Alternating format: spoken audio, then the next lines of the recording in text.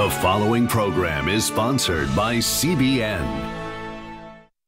Coming up, man's best friend has become the doc's lab rat. It was a dog's heart. And it's being paid for by your tax dollars. We're talking about government spending. And then, a husband with a secret. I clicked out of curiosity, and it opened up to a whole new world. That led to an addiction. A part of me dying. Watch what happened when his wife found out. And I just remember praying that I would die on the table. On today's 700 Club.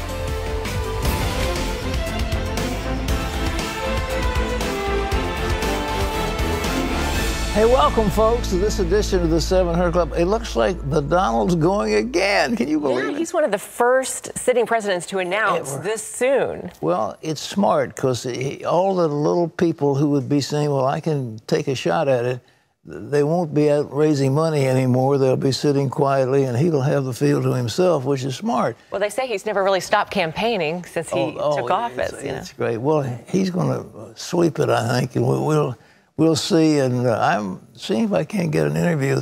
They've been shutting him down. They don't want him to do sitting interviews, but maybe I can get something. I'd like to see it. The other thing is that it's shocking. 60 Minutes had a piece about the chemical weapons that Assad is using in Syria. It is just horrible. They showed pictures of people who were dead and the bodies bloated and little children gasping for breath because of deadly gas, sarin or what have you they're putting out. Now, today we've got a report from the United Nations that says without question North Korea has been sending as much as 50 tons of supplies to build chemical weapons. Remember Obama said there was a red line? Mm-hmm. Remember that? Oh, yeah. Yeah, well, if he gets into chemical weapons, that'll be the red line. Well, I think the red line has long been crossed.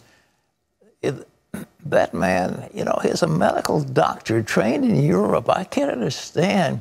He's a monster. It's horrible to think you would do that to your own people. Yeah. It's, beyond anything. And it's not surprising that North Korea and Syria are teaming up on this. North Korea is unspeakably evil. They've destroyed their own people for decades now.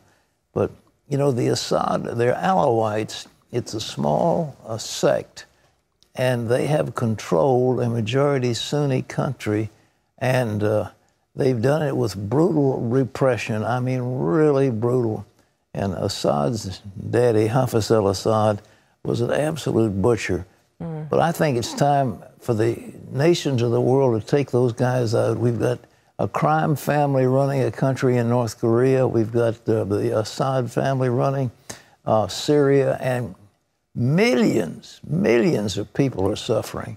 And that war goes on because we're not doing anything about it. And the Russians are backing up Assad, and they're probably behind the scenes backing up North Korea. It's going to be a tough call for the president. And if there was ever a time that we pray, we ought to pray right now that our president will have the wisdom of what to do, because this is a major crisis. Wendy? Yeah, the United Nations report comes amid still more brutal bombings by the Syrian government. Those attacks have killed, as Pat said, well over 500 people in the last several days. Caitlin Burke brings us the story. The Syrian government is suspected of using chemical weapons nearly 200 times over the course of the country's 7-year civil war. Since the start, there have been suspicions that North Korea was providing both equipment and expertise. Now, the UN has some pretty substantial proof. In a 200-page report obtained by the New York Times, UN experts detail how North Korea has violated international sanctions by sending ballistic missile and chemical weapons components to Syria. Some of the materials shipped include acid-resistant tiles, valves, and thermometers. At least 40 unreported shipments were discovered between 2012 and 2017, but the transfers reportedly date as far back as 2008. I think the overarching message is that all member states have a duty and a responsibility to abide by the sanctions that are in place. The report shows that both countries are working to find a way around the sanctions meant to reduce their military development. as North Korea is looking for a way to make money to pay for its nuclear weapons program, and the Syrian government wants to maintain chemical weapons to use in its civil war. In the last 9 days alone, more than 500 people have been killed in Syria, at least 142 of them children. I think what is going on in East Ghouta is the equivalent of hell on earth. We are seeing Security Council resolutions completely ignored, a resolution that has called for a 30-day halt to the fighting. We have seen various other calls for more limited ceasefires being completely ignored. The U.S. recently warned that it may again use military force in Syria if the government there keeps using banned weapons. Caitlin Burke, CBN News. Well, what are we going to do? Syria wouldn't be much as difficult. The Russians would probably defend, but they might back off if we come in with force. But North Korea is a different story because they're threatening the South, and they could really rain some terrible devastation on South Korea. But at the same time, something's got to be done. We cannot allow these regimes. And then you've got Nicaragua, the people down there are starving. They're eating rats, or they're eating grass, or they're starving to death. They're dying from starvation. And that Maduro regime down there is just, again, monstrous. That's what you can see when you have ultimate communism. And in the hands, in Venezuela, the hands of a bus driver, whatever he was. Well, here in the United States, we've got much better news. People believe things are looking up for the economy. John Jessup has this happy report. Always good to deliver happy news, Pat. Well, consumer confidence has hit its highest level in more than 17 years. People believe the job market is in good shape, and they're starting to see more money in their paychecks from President Trump's tax cuts. Those are the findings from the survey by the Conference Board in New York. Lynn Franco, a director on the Conference Board, says overall, consumers remain quite confident that the economy will continue expanding at a strong pace in the months ahead. If consumer confidence stays at high levels, that could be good news for Republicans in this year's midterm elections and for President Trump's re-election bid in 2020. Well, testing is underway on new technology that would detect explosives at airports and mass transit stations. It's currently in use at New York's Penn Station, where the TSA says it can keep passengers safer without slowing them down. National security correspondent Eric Rosales has this report on the new technology. Take a good look. Do you see anyone carrying a suicide bomb under their clothes? You may miss it, but these two bomb detection units will not. The machines look for metallic and non-metallic objects on a person's body. The TSA, in partnership with Amtrak, is testing the new scanners at New York's busy Penn Station. One resembles a long tube-like camera on a tripod, while the other is mounted inside a trunk. The machines can scan people up to about 16 yards. I'm standing on a football field, and that's about from right here to the camera. And unlike a traditional machine where people actually have to go through it, this one, people just have to walk right in front of it. We want it to be visible. There's no need to conceal it. That actually aids in terms of a deterrent factor. We've got a sign up that lets people know we're using the equipment. And if they want to turn around and walk out, that's fine. It's already been tested at major events like Super Bowl 52 and in other big cities like Los Angeles. If a potential threat is detected, it triggers an alarm on an operator's laptop. Ironically, the testing is taking place just a few blocks from where suicide bomber and ISIS supporter Akayed Ullah unsuccessfully tried to blow himself up at the Port Authority station back in December. He used a crudely made pipe bomb attached to his body. We already know that this equipment would have detected what we saw in New York back in December at the Port Authority because we rebuilt that device and have tested it on this equipment, and indeed it would have alarmed. The TSA has worked since 2004 with 5 passenger rail and transit agencies to test bomb detection equipment. The agency says there's still no date on when the units will be installed. So how much does the system cost? TSA says it's still too early to tell. It's still in the testing phases. Eric Rosales, CBN News. Looks like promising technology. Thanks, Eric. Well, in health news, great news for the more than 500,000 Americans with multiple sclerosis. Lori Johnson tells us about a new drug that's so much better than the others. One doctor describes it as the difference between a cell phone and a landline. MS is a terrible disease where the body's own immune system actually attacks healthy tissue. Rebecca Cherubini has been struggling with multiple sclerosis for 15 years. I surrendered it to God. I'm like, if this is your will, I would love for you to change it, but if not, okay, then you need to give me the grace to deal. Like most, her MS came out of the blue when she was young. Blurred vision to the point where I started to become nervous about driving. And then one day I was actually going to work and I pulled off. Other symptoms include fatigue, falling, and difficulty thinking. In the case of MS, the immune system attacks nerves in the brain and spinal cord. It gets worse over time, and there's no cure. I want to be able to drive my kids to soccer. I don't want to be debilitated. I don't want to be in a wheelchair. Now, Rebecca may get her wish. She's one of dozens of MS patients to test a new drug called ocrelizumab. It works to stop the cells in the immune system from attacking the central nervous system.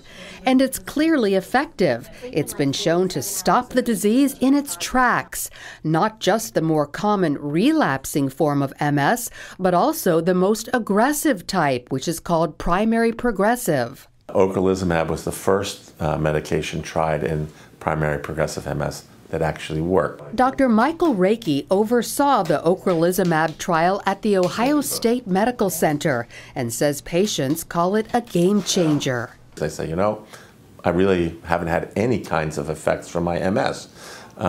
And that's really obviously quite satisfying as an MS physician who, you know, can remember the days when we really didn't have anything to treat patients. I feel normal again. I was telling them, I just feel normal. Ocrelizumab is just one 4-hour infusion every 6 months. This medicine, I don't have to worry about it. Do you know what I mean? I don't have to take it every day. I don't have to worry about ordering it. I don't have to worry about any reactions to it. It costs $65,000 a year, which, believe it or not, is less than most MS drugs. And while this breakthrough can stop the progression of MS, doctors still don't know what causes the disease, so prevention remains a mystery. If you look at identical twins, when one twin gets MS, 70% of the time, the other identical twin, who clearly has the same genetics as their brother or sister, doesn't get MS. Since MS is an inflammatory disease, things that cause inflammation like obesity, stress, and smoking could factor in. On the flip side, new studies show taking vitamin D might help prevent it. Lori Johnson, CBN News. Thanks, Lori. Well, America's kids are getting even more overweight and obese. In fact, the problem is getting worse among our youngest children from the ages of 2 to 5. That's a finding from a report in the journal Pediatrics, and it dashes hopes that the obesity problem was getting better among kids in the United States. Experts say the main reasons a growing number of kids are obese is a lack of exercise and junk food. And Pat, we all know junk food isn't good for you, but it's awfully addictive. Well, I have before me an array of normal breakfast food. Let's run a camera down there, Mr. Director, please. You see these things? These are what you give your kids for breakfast in the morning, and you think you're wonderful parents because you give it to them. Let's just take one of these boxes and see what's in it. This is Cinnamon Toast Crunch. Sounds real good. singer. All right. Now this has, if you read the label on the back, it has whole grain wheat, sugar, rice flour, canola oil, fructose, malted dextrin, dextrose, and then you've got some other stuff. All right, according to this level, if you eat 3/4 of a cup, which isn't a whole lot, you get 9 grams of sugar. Oh, that's a lot of sugar. But you see what it's got in it? Sugar, fructose, maltodextrin, dextrose. They're all sugars. Yeah.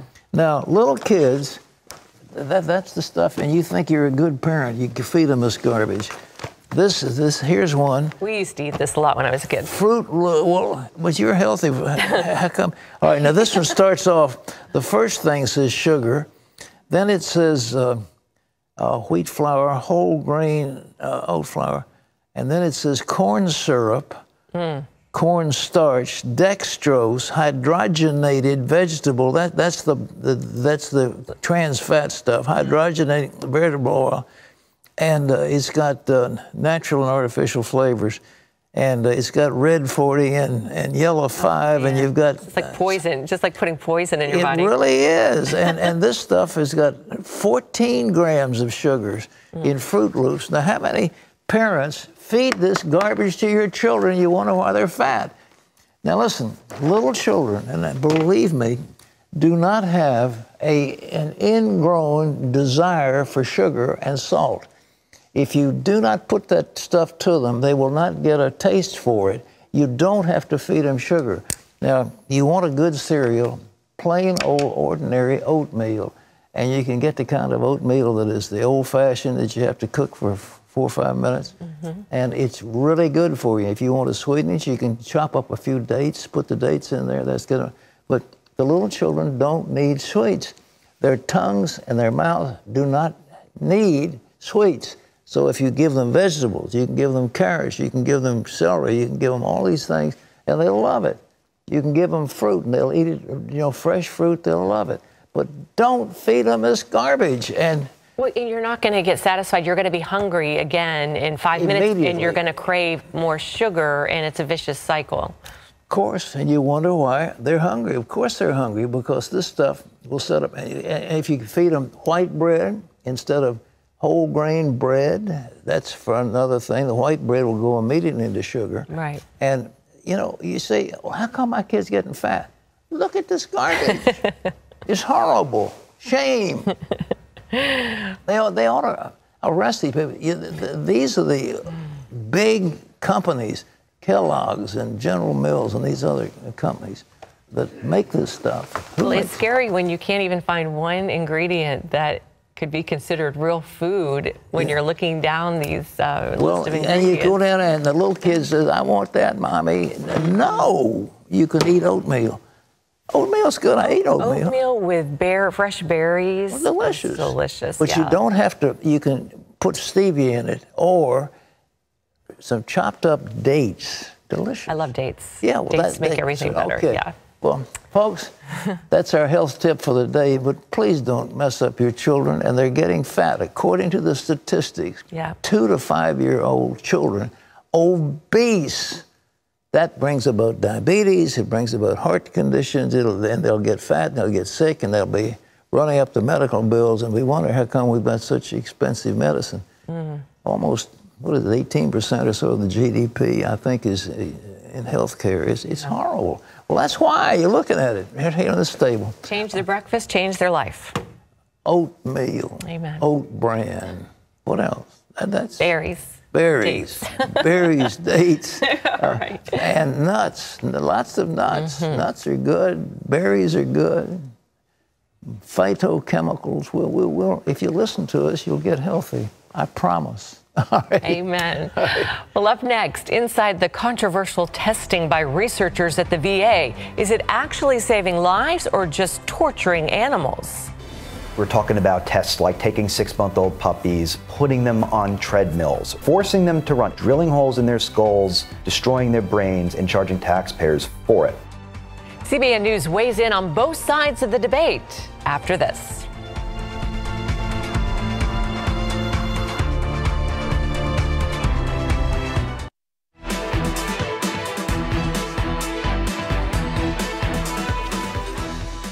Well, Americans have a mixed opinion about medical research on animals. Regardless of how you feel about it, you may be surprised to learn you're paying for it with your tax dollars, including what may be painful testing on man's best friend. Jennifer Wishon investigates a practice that's caught the attention of veterans, taxpayers, and members of Congress. Hospital in Richmond, Virginia. On a service call to the 3rd floor one day, he was shocked by what he saw. We saw a bowl sitting on a counter with a bread-like substance in it. We walked over and looked at it, and there was a handwritten note beside it. And we looked at it and it spoke about where it came from, but it was a dog's heart. Harvesting the hearts of dogs euthanized after medical testing is just one of the shocking practices going on at Veterans Affairs that's causing a national stir. We're talking about tests like taking 6-month-old puppies, putting them on treadmills, forcing them to run, exhausted dogs. inducing heart attacks, sloppy and botched surgeries, restraint devices, drilling holes in their skulls, destroying their brains, and charging taxpayers for it. Bellotti founded White Coat Waste Project, a watchdog group that targets taxpayer-funded experiments on animals. Last year, he started following the money at the VA and discovered on paper what Wiesner was witnessing and documenting in person. They look you in the eye, and you can tell they're fearful. It's almost like they're looking at you like, wondering, are you here to help or hurt? This type of medical testing on dogs, the kind that causes pain, is conducted at VA hospitals in Milwaukee, Cleveland, and here in Richmond, Virginia. The question, is experimenting on man's best friend actually improving the lives of veterans, or is research on dogs antiquated and just plain cruel? I was very much taken back. Florida Congressman Brian Mast served as a bomb disposal expert in the U.S. Army. He lost both legs in service to his country and is a patient at the VA. I've worked with dogs on the battlefield. My family's always had dogs. My kids have a dog. It's un-American to not love dogs, number one. It'd be like not liking chicken or French fries or something like that. Mast joined other members of the House to temporarily cut off funding for the research that causes dogs pain. It's overwhelmingly popular with everybody. Virginia Congressman Dave Bratt introduced legislation to permanently end taxpayer funding for the research, which has bipartisan support. If you can find a less invasive way for getting the same research results without torture and extreme pain to our animal friends, we want to go that route. VA Secretary David Shulkin urges lawmakers to keep the funding. He says it may lead to advancements that offer seriously disabled veterans the hope of a better future, he writes in an op-ed, adding, canine research works because of the distinct physical and biological characteristics humans and dogs share that other species do not. Most of the advances the VA reports gaining from dog research came in the 1950s and 60s, but the department credits recent FDA approval of the first implantable artificial pancreas for diabetic patients to research on dogs, and the department warns stopping current canine research would stop the progress that VA is making to find better ways to care for our veterans with spinal cord injuries, cardiac arrhythmias, diabetes, risk of strokes, and need for organ transplants. Wiesner says he's disturbed valuable space and resources are being used to conduct painful tests on dogs, while veterans struggle to get the care they need in a timely manner. A VA patient himself, Wiesner waited 9 months for a routine appointment. What do they pay for a research dog compared to how many, therapy dogs could you buy for veterans that are in danger of hurting themselves or need a therapy dog? For Congressman Mast, advocating for veterans is his most important job. I take it seriously anytime there is just even the slightest failure for one of those people that were willing to give the last beat of their heart in service to this country. He's also uncomfortable with hard-earned tax dollars being spent on procedures that make many Americans cringe. Surprisingly, Bellotti says taxpayers are funding more animal research than private industry. We know it's at least $15 billion a year in taxpayer funding. So we're not talking about pharmaceutical companies here. We're not talking about cosmetics testing here. We're not talking about private industry here. We're talking about government spending here. They spend far more, the USDA, EPA, NIH, DOD, and Department of Veterans Affairs, than the entire private sector does combined. I was very proud to be a soldier, and the nature of my work, serving in special operations and being a bomb technician, I've had the opportunity to save life, and I've had the opportunity to take life. And I know the difference between innocent and evil. And I don't think anybody should be bashful about pointing out what is innocent and saying that that's where our time is well spent to advocate on behalf of the innocent, regardless of whether they're, dogs or other animals or whether they're people. Jennifer Wishon, CBN News. Interesting, ladies and gentlemen. I'm sure there are differing views about what we have, and animal testing that's painless is not a bad thing. I mean, we do gain a lot of insight because of what we do. I mean, we use organs from pigs, for example, for various types of transplants. So it isn't all bad, but some of this looks like it's horrible. If it causes torture to dogs, That's not a good thing to use our taxpayer money for.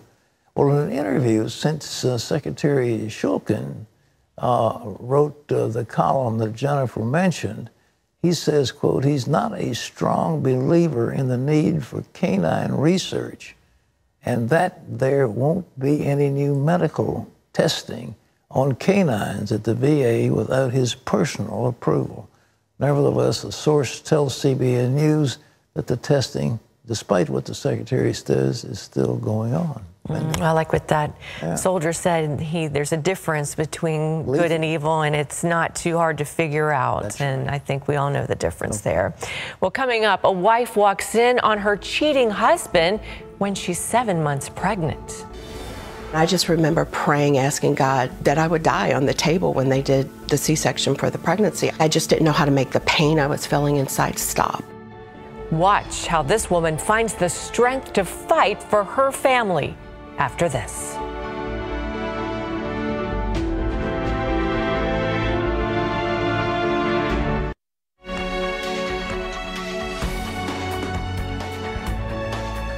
Well, we're glad to have you with us today on this midday of the week. Jelana Walsh had been married for 12 years, and Jelana was 7 months pregnant when she had the shock of her life. She walked in on her husband cheating on her right in her own home. For Jelana, the discovery was so painful, she actually wanted to die. How could the man who once loved her, adored her, so brutally betray their life together? Take a look. I thought she was gorgeous, and we just connected. Our birthdays were on the same day. A lot of things just kind of, wow, this only makes sense. When Chadwick and Jelana Walsh met in 1991 on the campus of Oral Roberts University, their chemistry was undeniable. I was drawn to him because of his passion for the Lord. Instantaneously, we became best friends. We started ministering on the street, and we go door to door witnessing. Their next step was marriage in 1994. The first 7 years were wedded bliss. They were serving together in ministry, now as associate pastors at their church, while Chad worked another full-time job. Together, raising their 2 children, the Walsh's romance was flourishing. I have pictures all over my desk, and they said, ooh, that's your wife? Yeah, that's my baby right there. Proud and loving.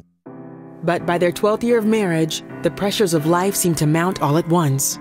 They lost their first home when Chadwick was laid off. Jelana lost her father to cancer, and she was having complications with her 3rd pregnancy. The romance kind of died down in our marriage because here I am pregnant and, you know, don't touch me. I just kind of wanted a friend at that point. I was dealing with loneliness and hurt from having both of my parents gone, and he was working a lot trying to pay bills. I began to be distracted by the cares of this life, and it really began to just deteriorate my devotion to the Lord.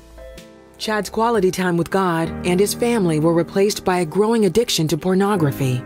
So I clicked out of curiosity, and it opened up to a whole new world, a disgusting world, but at the time was appealing to me. To hide that from my wife, I was definitely feeling as if there was a part of me dying. Continuing to serve as ministers, the couple agreed to share their home with 3 friends in need of temporary housing. Chad and one of the women began an affair. On the day the friends were set to move out, Jelana caught Chad and the woman together. I was 7 months pregnant when I found out, and I just remember praying, asking God that I would die on the table when they did the C-section for the pregnancy. I just didn't know how to make the pain I was feeling inside stop. It was so painful to feel betrayed like that and to feel like I was no longer loved. I did love her, but I knew without a shadow of a doubt, one, God was very disappointed with me. I believed he's gonna have a problem forgiving me. Also, I didn't believe my wife could ever forgive me for that. I was so deep and so dark and so disconnected. I was like, you know what? We can end this. I want a divorce. But Jelana decided to fight for their marriage. I came to quickly realize that I had to love me. I had to find my identity outside of my mom, my dad, my husband. I had to find out who I was in God. God was speaking to me to rise up, to be a warrior. You're a woman of God. So I began to say, let this mind be in you that's also in Christ Jesus. I just began quoting scriptures over and over. Eventually, the Word of God was getting inside of me, and it was building me up and making me stronger. And the Lord started speaking to me, and He said, I want you to start showing your husband love. Stop bringing up the situation with the affair. So I remember saying, God, how could I forgive him? And God said, as many times as you have been unfaithful to me, and I've taken you back, what pride you're walking in not to extend that same love and forgiveness to him. I started praying for everything around him, that he would be the man of God that God called him to be. She says, I pray that God would have mercy on you for hurting his daughter. It felt as if I was having a heart attack right then. It felt as if God took my heart and just cleansed it. It was that moment right there that woke me up to know this woman truly loves me. And there may be a chance that God also loves me too. While we were yet in our sin, as I was, the Word of God says He forgave us. I will say, Lord, I'm so sorry. I'm so sorry for hurting my family. I'm gonna turn my plate over. I'm not gonna eat anything. I'm gonna seek God. As Chad fasted and prayed, he also joined a Christian men's group and overcame his addiction to pornography. The couple started praying together and communicating more. The key to our marriage being restored is, first of all, God. The Lord stepped in and just brought healing and work. We had to put the work in. We renewed our vows. At that wedding, we actually exposed what happened, and jaws were dropping like, what? We had no clue. And then after that, the response was, hey, I'm doing this, I did that too. Can you help me? Now that God has restored their union, they counsel couples through their ministry, Forward Marriage. The Walshes share their testimony in their book called Infidelity. We're not the couple who had a messed up marriage.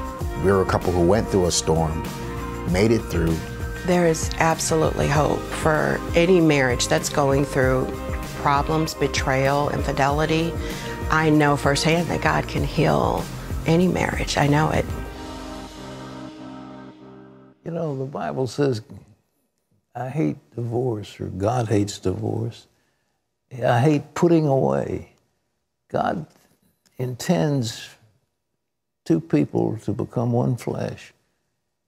They're not any longer two, but they are one. And for this cause shall a man leave his mother and father and cleave to his wife, and the twain shall be one flesh. And Jesus said, what God has joined together, let not man put asunder. God, his heart grieves when marriage is destroyed. And yet, at the same time, we have to recognize that we deal with fallible human beings, that we have appetites. Every man, every woman has various types of needs. If a woman is lonely and doesn't feel loved, then she might reach out to somebody who will show her affection. If a man has certain physical needs and his wife is not able to give him what he needs, he might reach out to somebody else. Does that mean it's right? No, it's not. But at the same time, we're creatures, we're animals, as well as being human beings. And God will forgive, and we have to forgive each other what we do. It's just the way God wants this world to be, is that He wants us to forgive. And so if you've got a problem like this, and you may well, don't say, well, look what he did to me. Well, what did you do to God? How many times have you been unfaithful to God? How many times have you failed to love God as you should with all your mind and your heart and your strength? How many times? Okay. If God can forgive you, then you can forgive your spouse. And that's what He wants us to do, is to live in love and to live in harmony. Now, we've got a little book called Love and Marriage that we'll be glad to send you. It may help you in some of these things. We'll give it to you free if you just call in and say, I want that book that Pat's talking about. You can get it for free. Our telephone number is 1-800, that's a long-distance call, 700-7000. And we're here because we love you and care about you. And we want you to love each other. And God wants families, husbands to love their wives, wives to love and respect their husbands, and together to live as one in Christ. Wendy? Thanks, Pat. Well, still ahead, we've got your email questions. Mary Ann says, my husband insists that since Jesus is God and all religions seek God, then the God they worship is actually Jesus Christ, and therefore all religions will be saved. How can I explain that his conclusion is incorrect? Your questions, honest answers, coming up later.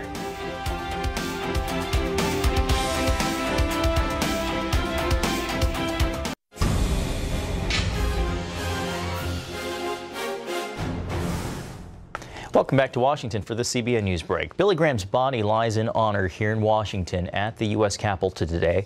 It's one of the nation's highest distinctions. He's only the 4th civilian ever to lie in honor in the Capitol Rotunda and the first private citizen to receive the honor since civil rights hero Rosa Parks in 2005. Well, today on Faith Nation, CBN News will bring you special coverage as Washington pauses to remember the Reverend Graham's life. Beginning at 10:30 a.m. Eastern Time, we'll be live on the CBN News Facebook page with the latest from Capitol Hill, and we'll take you inside as lawmakers reflect on the life and legacy of one of the greatest evangelists who ever lived. You can find our special Faith Nation coverage at facebook.com/CBN News. And you can always get the latest from CBN News by going to our website at cbnnews.com. We'll be back with more of today's 700 Club right after this.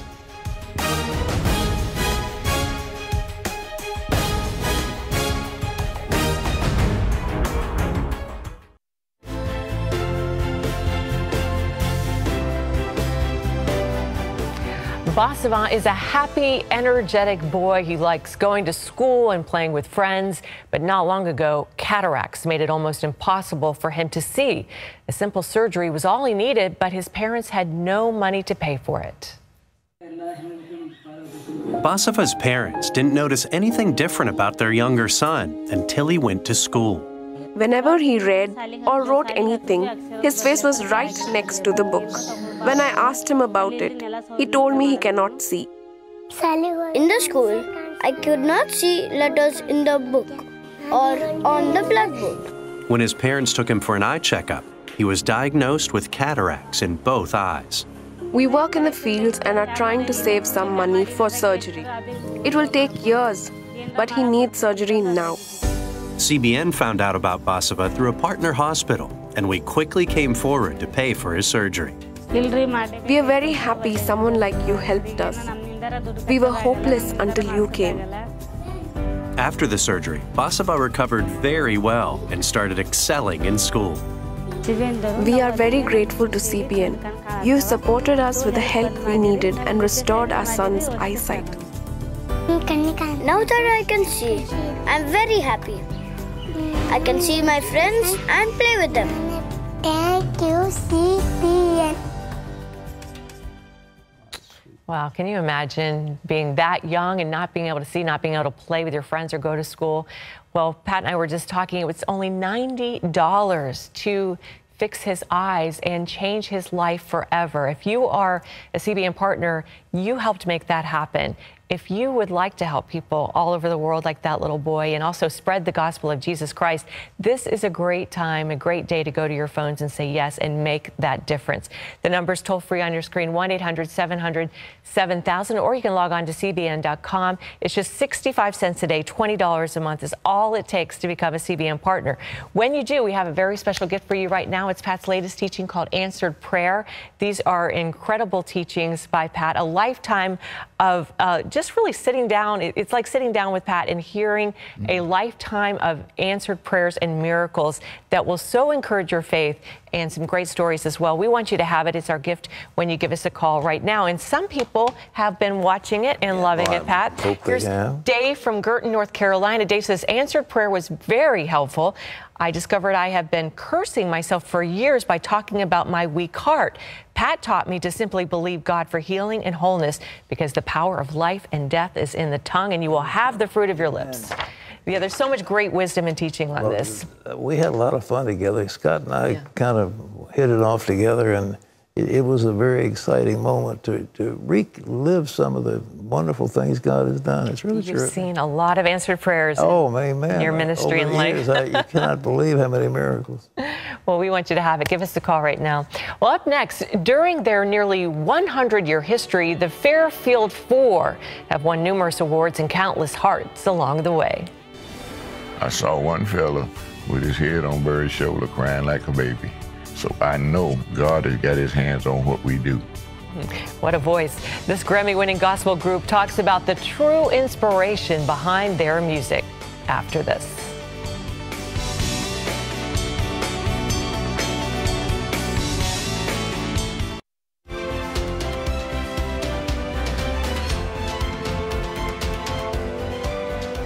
Well, the Fairfield Four are living legends. They've been inducted into the Gospel Hall of Fame, been honored by the National Endowment of the Arts, and they've shared the stage with practically every big name in music over the last century.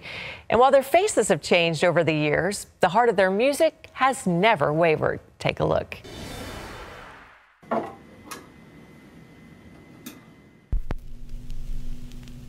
Don't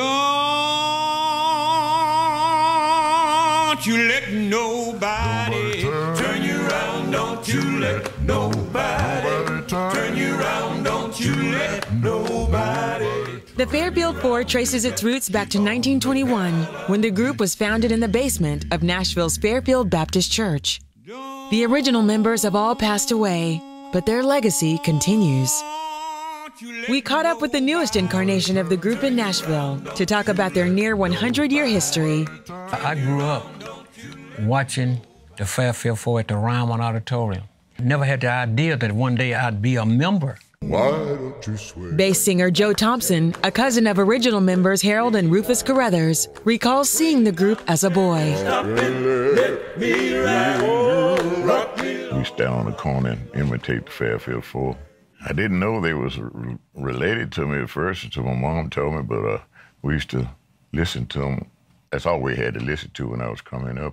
The original Fairfield Four made their first recording in 1941 and performed for over 40 years together, including a 10-year stint on Nashville's WLAC radio. They disbanded in 1962, but a reunion concert in 1980 introduced them to a whole new audience and breathed new life into the group. When someone got sick or when someone passed away, it was always somebody that the Lord put in place to step right in, and I think it's a spirit-filled group supplied by the Spirit of the Lord. The rebirth of the group made them so popular that they were signed to Warner Brothers and won their first Grammy in 1992.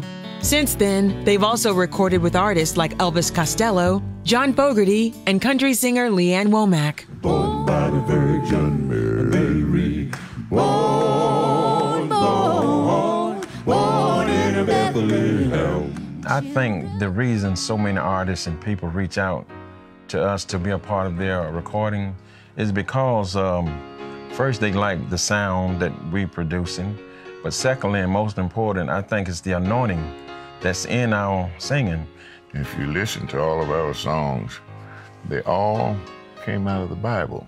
And I know it touches some people because I saw one fella with his head on Barry's shoulder crying like a baby.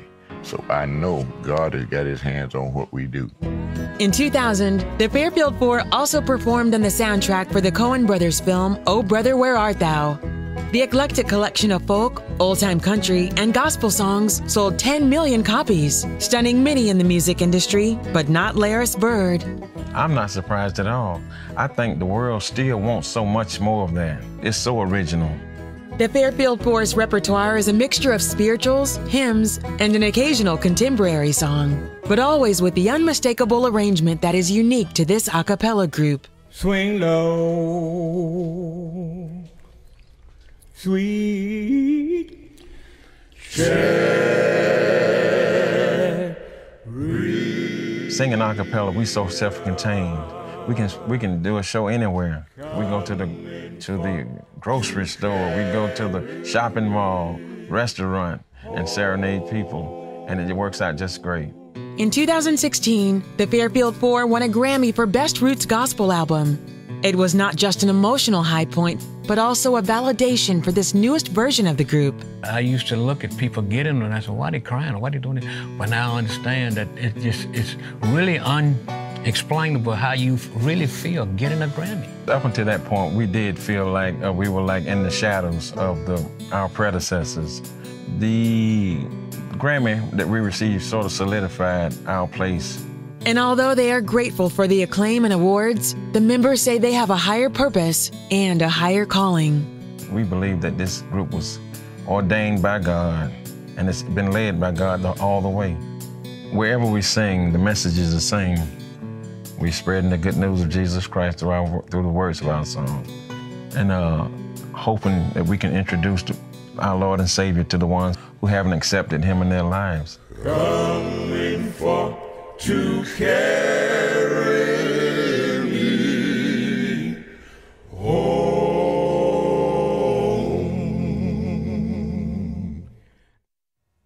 Wow, what a voice. The Fairfield Four's latest album is the one that won them the Grammy. It's called Still Rockin' My Soul, and you can get that wherever music is sold. Well, it is time now for your questions and some honest answers. We're going to start with Mary Ann's question. She says, Pat, my husband is a new Christian. He insists that since Jesus is God and all religions seek God, then the God they worship is Jesus, and therefore all religions will be saved. Please address this. I can understand how he's gotten the wrong answer in this theory, but how can I explain that his conclusion is incorrect? Well, you can read what Jesus himself had to say, you know, he said, you Samaritans think that you're serving somebody, but salvation is of the Jews. He said that himself. There's really only one way. There's not 100 ways to God. And, you know, the service of false gods and false religions has been something that's been condemned by the Bible over and over and over again. I was reading today about in the book of Acts where they were talking about how the people began to serve the heavenly hosts. They were worshiping the gods of the stars. I mean, how many gods did they have in Egypt? How many gods? I mean, what is it in the Hindu? 300 million gods? I think it's 3 million, or it's 3 million. Something crazy like that. Yeah, all right. Well, whatever, 300, whatever. I mean, how many gods are there? Don't be ridiculous. There are demons all over the world. You don't worship them. There's one way.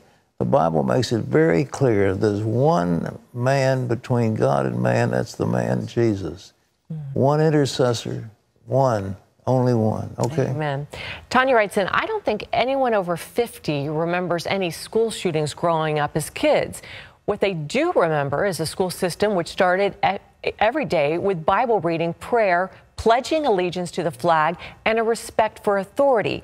Isn't Jesus the same yesterday, today, and forever? How can we fight to put those values back in the public schools? And she's right. I don't remember any school shootings back then. We didn't have it in those days, but maybe we ought to do away with the ACLU and the ones that have done everything they can to take religion out of the schools.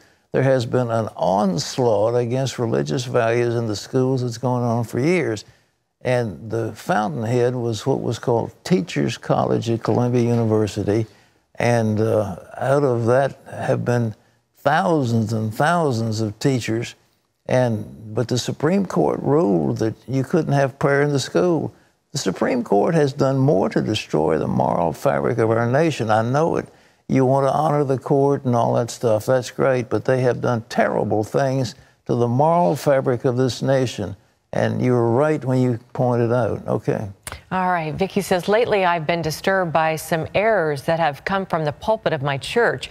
One pastor says when Jesus was on earth, he was not God, but showed us what it looks like for a man to be in right relationship with God, so we could learn how to do miracles like he did.